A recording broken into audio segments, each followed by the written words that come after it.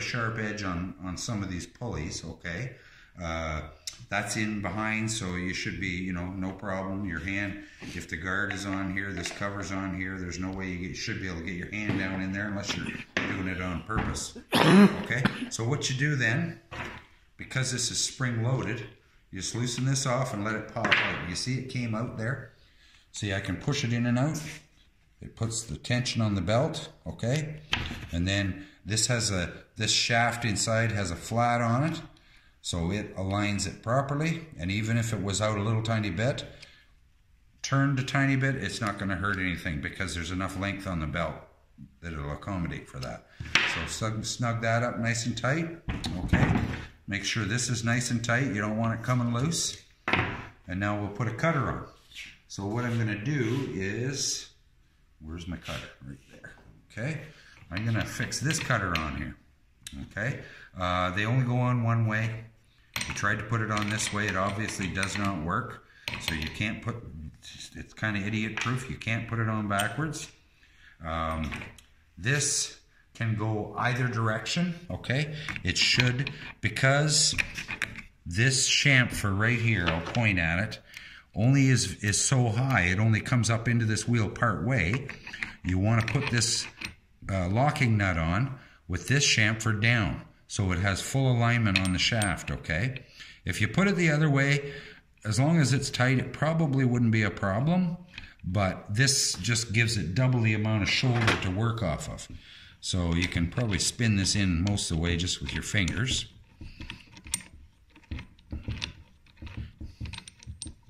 Get my big fingers in there. Then you use your wrench like so. You grab a hold of it. Actually, I find it easier to do it like this. Spin this until it locks. Okay, it just locked there. And then you got to tighten this thing up. So you can lay it right on the bench, might be easier. Oop, just about had her there.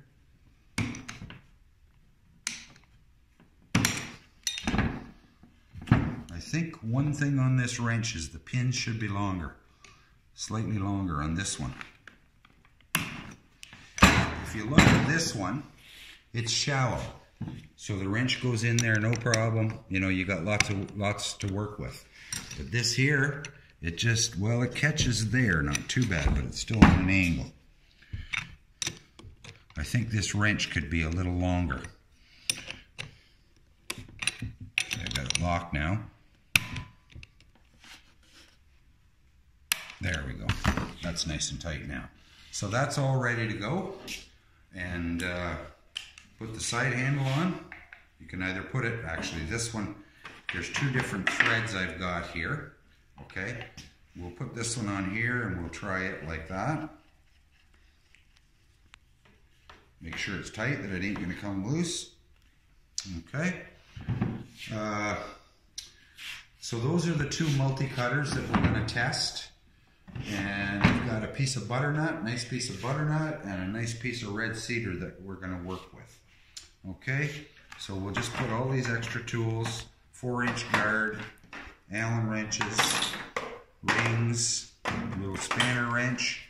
Like I say, you'll need a crescent wrench or a adjustable just to tighten this pulley onto the grinder to make sure they're tight. Okay. If you want to move this, you can use a scrunch. Anybody that's a chainsaw carver knows what a scrunch is. If you want to reposition this, okay, what you do is take your bigger Allen wrench. I'll just cover this before I go on to the other tools. You loosen this off first, your cap screw. Make sure it's nice and loose. And then what you can do is hold on to the grinder and you can spin it like that. If you just loosen it a little tiny bit like that and open that up. Some grinders will fit super tight. Some are a little bit looser, that you don't have to worry about that.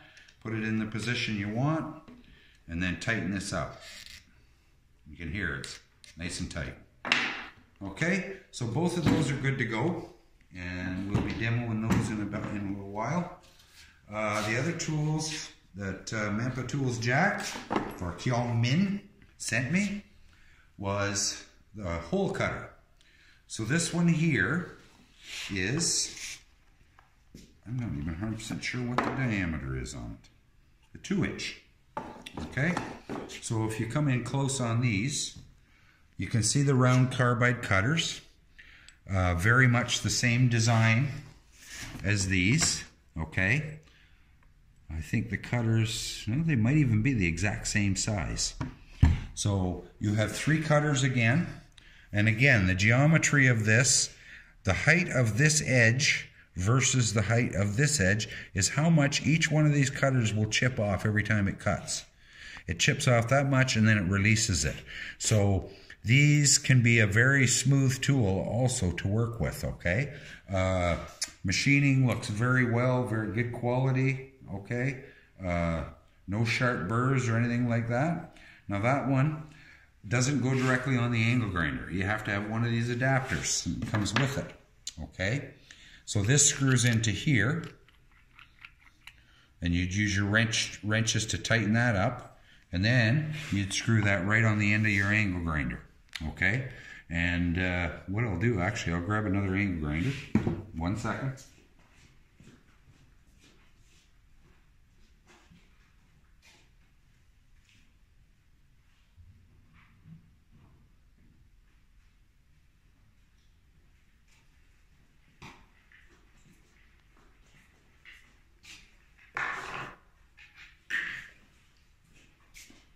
So it's just standard angle grinder, okay?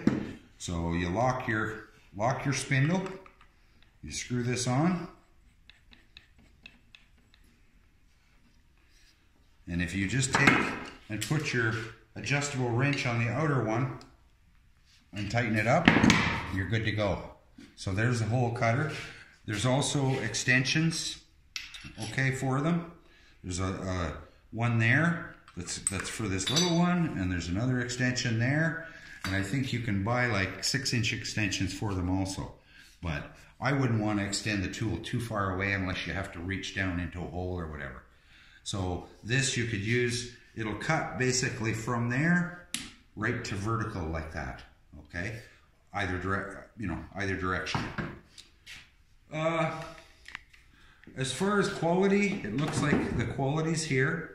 They seem to care about what they're doing. They're doing a good job, and they're looking for feedback from the chainsaw carving and power carving industry to what they can create for people that works good.